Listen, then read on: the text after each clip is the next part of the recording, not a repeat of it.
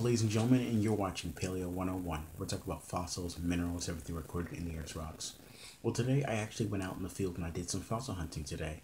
I went up to the Upper Cambrian section of the Consauga Shale Formation and I found a couple of trilobite species, specifically Espalassas brachyphasis trilobites.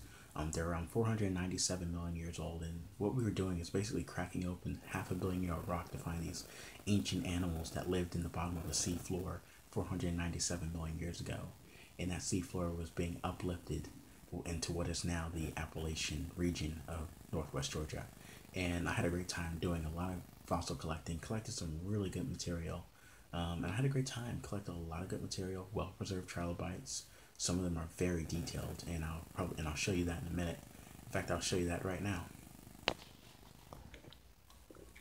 So what we have here are just a couple of great specimens that I've collected in the Consauga. Here's a really good specimen of a trilobite. And here's some other good stuff. You can see it. It's another couple of species of trilobites that I found. And here's a really good specimen here. Just you have to look in detail. That's a really neat trilobite species, Espalassas brachyphasis trilobite, very nicely preserved. And so this is kind of like my workstation right now, doing some cleaning. I'll do some cataloging and storing tomorrow or on Monday.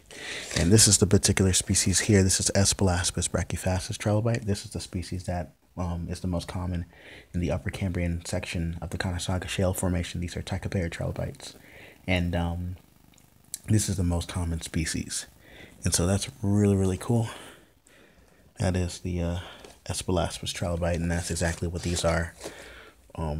Collected a huge pail, filled with nothing but shale, and I'm going to be cracking open a couple of stuff. So, yep, that's exactly what I found is the Espalassas trilobites, and I'll get back with you in a couple of days and discuss some other Cambrian fossils. Until then, I'll see you later.